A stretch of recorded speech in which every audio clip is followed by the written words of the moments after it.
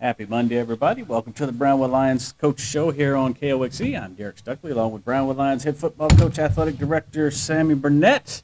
How are you, Coach? How was your weekend? The weekend was wonderful. How was yours? Pretty good. Till the Cowboy game came on. And then Cowboys took a week off. They're just relaxing and going through the motions until they play Tampa Bay and Maybe Tom Brady, who's never lost to the Cowboys. Yeah, maybe they thought Sunday was their bye week. Apparently. It looked like it. Yeah, I turned it off. Yeah. It's funny, I was texting Mark Baker, who's the athletic director at San Angelo, and he's going, we them Eagles and all that. Mm-hmm. So, unlike me, I put one of those laughing smiley faces with the tears come out of his mouth. He's laughing so hard, and then a picture of the Cowboys. Where I got it or how I learned how to do that, I don't know. But about halftime, he was talking smack to me, so I was like, I surrender. Just tell them who won the last time they played. Yeah. There you go. What they need is you need to go to the playoff game. Because when you go to the games, they tend to score a lot of points. They tend to win. So make that happen. Well, I tell you what. You get to Tampa Bay tomorrow? You know what? I'm a Dallas Cowboy fan. I was the one that picked the one win that they got against the Redskins way back when I was in college, and they went 1-15, and everyone was bashing them, and I've been a Dallas Cowboy supporter forever. But, man, I'm sort of concerned. I mean, they'll play great, and then they play horrible. There's no in-between really with them. So I don't know what's going on. I have my opinions, but I'll keep those to myself, unlike most of our society that likes to spit it all out there. I'm going to bite my tongue. That's true. That's true. That was my Well, we got another football game tonight. Still going with TCU? Yeah, by two. By two. TCU by two. Points, touchdowns, dozen? Two. That's as clear as I'm getting. Okay. I don't know. I'm still picking them. I think it could be their year. I'll be the devil's advocate. I'll take Georgia, and I'll bet you a stick of gum on it. Yeah, I bet. That's how confident I bet a quarter.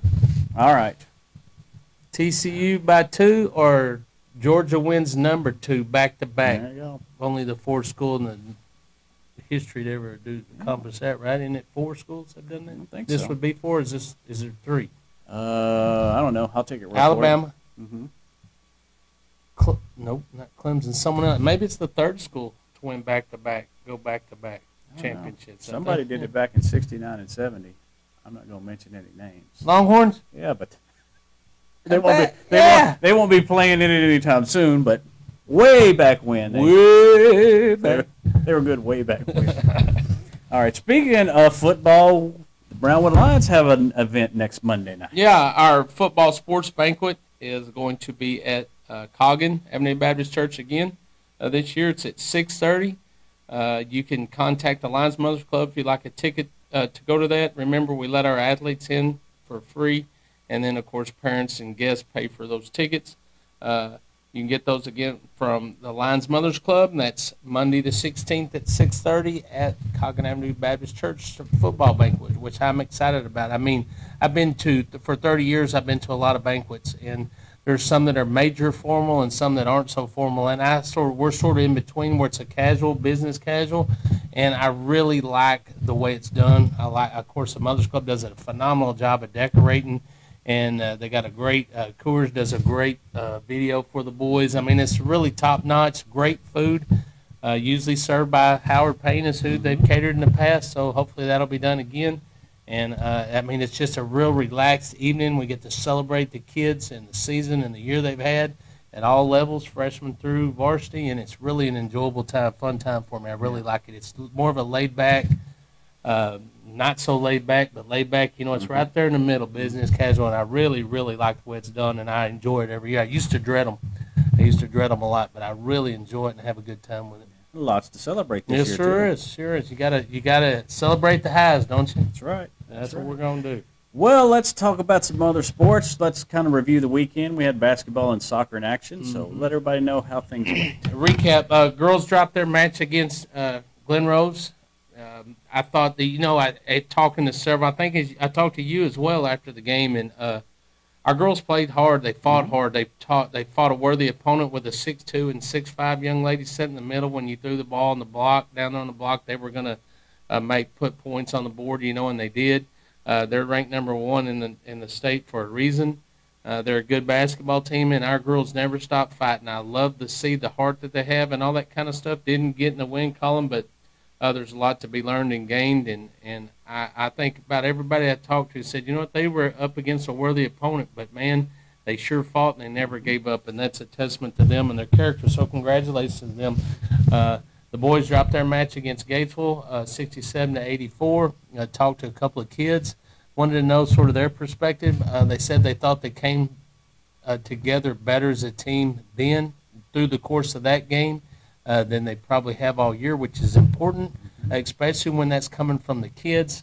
Tristan Salinas, I think, shot in the 30s and had a couple other guards that were performing. So he thought, from talking to a couple of the players themselves, instead of always going to the coach, they thought that they gelled a little better and came together as a team. That's huge. So we'll see how that develops as the week goes along. And then on the boys and girls soccer side, the girls play for the championship.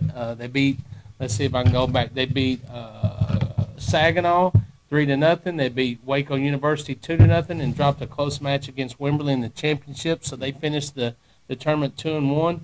In second place in that one, the boys went 0-3, losing games to Irving 2-1, Marble Falls 3-2, and Taylor 2-1. So every contest they played in was a 1-goal difference. Got to find a way to get over the hump. I was told a long time ago, as a head coach, you can preach, but until those kids find a way to get over that hump and win that big game, they won't understand what you're telling them. So hopefully they're right there on the cusp of getting some wins. So hopefully they'll stay in one of those close games, find a way to score, find a way to get ahead, and then find out what it takes to win those games, and then start getting on a run. But pleased with the way that they're performing, who they played, and how they're staying in games. So I think there's a lot of good things to see from what's going on the girls and boys soccer side. I got to see the boys play the other night at home, and I thought they played a great game, a lot of energy. So I look forward to seeing the growth that they have. For the rest of the week, on Tuesday, we have girls at Mineral Wells. That's their second district game. They start at 4:30 and then 5:45. Our boys will be at Jayton starting at 4 o'clock. That's a non-district game. Girls soccer versus Marble Falls at 4:30 and 6 at Gordonwood Stadium, and the boys will follow. They got a tough match against the strong Abilene Cooper team at 7:30. So boys and girls soccer at Gordonwood Stadium on Tuesday, and then we're back to tournaments for our soccer team later in the week, and then basketball, boys and girls will combine and start playing their schedule together as they'll take on Graham. That's a busy Tuesday. Busy Tuesday. Oh, sorry, forgot. We have tennis as well on the 10th. They kick off their season at Copper's Cove. Talked to Coach Blazik, I guess, Friday. She's excited about that. We just sat out there in the sun and talked a little bit about what's going on and watched the kids a little bit. So, yeah, they tip off our whatever. How do you ever start a match? They serve it up on the 10th against Copper's Cove. Always a good match for them. Yeah.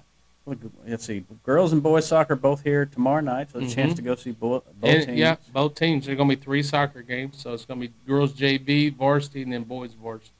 Kind of on the boys soccer note at the tournament, you mentioned all 3 losses by one game. But, they've been in that Georgetown tournament before and hadn't been pretty. Yeah. So definitely looks like they're heading in the right direction. Of course, the girls are 3-1 now, so. So both programs definitely seem to be going in the right direction. Yeah, I mean, you look at who they're playing, and they're not slouches. They're good soccer programs. The girls were victorious in 2 of their 3 games, lost a close one to Wimberley, from what I understand. And then, of course, I wasn't there. And then on the boys' side, talking to Coach Westerman, really pleased with what's going on. Just got to find ways to keep them out of the goal, or to get 1 more or 2 more in the goal. But being in every ball game is a lot different than it's been in the past. So seeing a lot of growth and excited to watch them. I mean, they're exciting to watch. I mean, they get out there, they play as a team, they play hard. And, hopefully eventually those wins will start falling into place for them. Yeah. Going back to the girls' basketball game Friday night, I thought one of the highlights was the opening tip. I don't know if you saw it or not. When Hannah Dean out jumped the big 6'5" girl. The expression on her face. Hers and the rest of the crowd went crazy. That was our first victory right there. And then we hit a 3-pointer, and then they sort of. But she looked like a 5-year-old girl on Christmas morning, and Santa Claus just came. Just that expression was something else. Yep, that was good stuff. And of course, the big game for them against Mineral Wells. Of course, Glen Rose and Stephenville both state ranked, so it's probably going to be us, Mineral Wells, and Graham probably fighting for those other 2 spots. So. Right. And Stephenville's been growing. They got a good point guard that moved in for them, I think, last year. They got, I think, the daughters of a couple of the coaches at Tarleton that are there that have been very, very beneficial, good move-ins for them. Going to be strong, but you know what? Just get out there and do what you do. We got to hit, shoot. The MO for us is the same. We talked about it. We miss too many shots from the perimeter. When we have opportunities after rebounds to put the ball back in the bucket, we're not able to do that, missing some layups and just some things like that. It's not on anybody except the fact we got to go out there and execute. And the difference in winning and losing is execution. It doesn't matter what sport you're playing. It doesn't matter if it's a team sport or individual sport. I sat there and watched a golf tournament yesterday, and Colin Morikawa, who is probably one of the best ball strikers in the game, had a 9-stroke lead and lost. So it doesn't. I can do that. Yeah, it doesn't matter who you are, at what level, male, female. It doesn't matter. The bottom line is, whatever you're doing, whatever game or sport it is, you got to execute. And boys, girls, doesn't matter. We got to go out there and shoot well, make shots. You got to rebound well. You got to put up well, and you got to make layups and things like that. If you do that, you stay in ball games, have a chance to win. You don't, you're going to get beat. Yeah. And for the boys, it's their last tune-up before district, chance to get some things worked out. Yeah, very much so. They need some confidence. I don't know anything about Jayton, but I know they need some confidence going into district. They need to continue to gel as a team, as a lineup. Coaches got to know who's going to go in there and who's going to start for them, who's going to be their bench players, what everybody's role is. And, Coach Park will do the best he can to do that. And those boys got to rise up and go out there and compete and battle. And same thing, they got to execute and find a way to get in the win column, period. Yeah. Of course, this is Brown County Youth Fair Week. Just kind of talk about how that kind of balances between athletics and how the kids attempt to do both during this week. We make it work. I mean, that's the bottom line. Whether you practice early in the morning to give them a chance to get up there and to do their thing, or to they're just there's sometimes like with us that they're just exempt. I mean, they're going to do something. We believe in multi-sports. I think showing animals and all that builds great character, great work ethic, responsibility, and that's part of what we do. We consider that a sport. And our kids are gone to do that, and they're gone a lot of time. I mean, a lot of those kids show not only pigs, but sheep and steers and heifers and whatever that may be. They just do what they need to do, keep them right in the classroom, do what they got to do to be on the court and to be, in the barns at the same time. But there's no fussing or whatever. We make that work. We want our kids to be active. And we have a lot of kids, may I say, didn't mention the youth fair, but the youth fair is a big deal. We have a lot of athletes involved in the youth fair, and I love going to watch them. Anytime when it's going on that week and I can get out of the office and run over there and watch our kids, I do so, because it's neat to see them in a different world other than my world. And I'm shocked every year when I go out there and see someone that I didn't know did that, and that showed an animal. But, man, I think there's so much to learn from showing animals to be responsible. It's like having your own child but not being a human being, it being an animal. And what a great opportunity to teach responsibility and care and all that kind of stuff. And to see those kids go out there and master that craft. I have a young one myself that's involved in that, and I really enjoy watching her do it, because she's learned and developed some skills a lot on her own, because I never raised a sheep or showed a sheep. I was a horses and pig guy, and to watch her do that and for her to teach me some things is pretty neat. So I really enjoy the youth fair and what it has to offer. Yeah, fun week all the way around. Sports, no youth fair, busy week, but that's how we like it. Yeah, always. All right, anything else you want to add today, Coach? Yeah, let's thank those that make this show possible. Auto Glass Magic, Bruner Auto Group, Syntex Body and Paint, Syntex Equipment Sales, Citizens National Bank, Dan Hill Containers, and may I say congratulations to Brandy and Bon Young.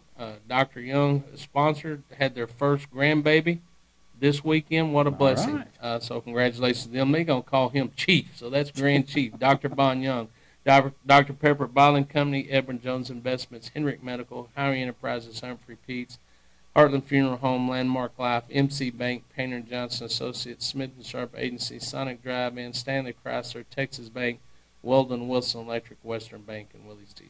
All right, we will be back. Do your count. Bam! 41 days. 41 days. I was watching a little football, and they said, be ready for the Clash in the Coliseum. So I'm sort of ready for that. That's in the 5th of February. Yeah, 41 days. Star, we don't have a countdown like this for 2 days. That's right. We need to do this in the summer now. Everybody knows. 41 days until Daytona. Daytona. Yeah. All right. I'd go if I had tickets. All right. Well, we will be back Wednesday to recap a busy Tuesday here on the Brownwood Lions Coach Show on KOXE, KOXE.com, the KOXE app, and the KOXE Facebook pages. Have a great day, Brownwood.